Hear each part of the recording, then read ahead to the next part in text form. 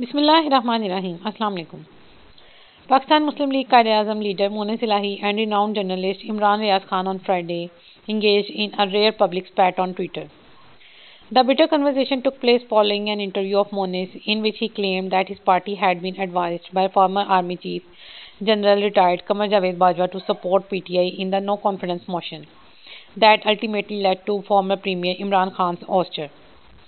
The spat started with Imran Riaz Khan's tweet in which he taunted Moonis and his father, Punjab Chief Minister Pervez Elahi, saying PTI kept thinking that the two PMLQ leaders accepted the Chief Minister's position out of love for Imran Khan and due to the voice of their conscience.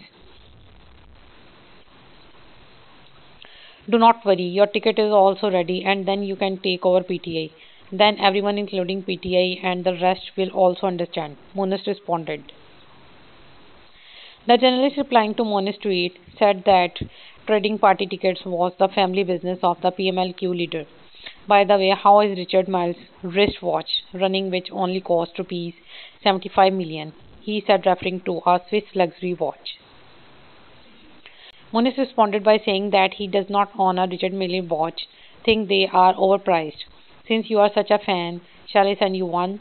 Or shall I present it to you when you officially join politics? He asked the journalist. Sharing a picture of his watch, Imran said in a tweet that he liked his own watch very much, advising Moonis not to refuse after taking gifts. Ask Farhan about the watch, he will remind you. Speaking on a private TV channel yesterday, Moonis had revealed that there has not been any contact with the new military leadership. However, he added that the former COAS had turned the tides in favor of PTI.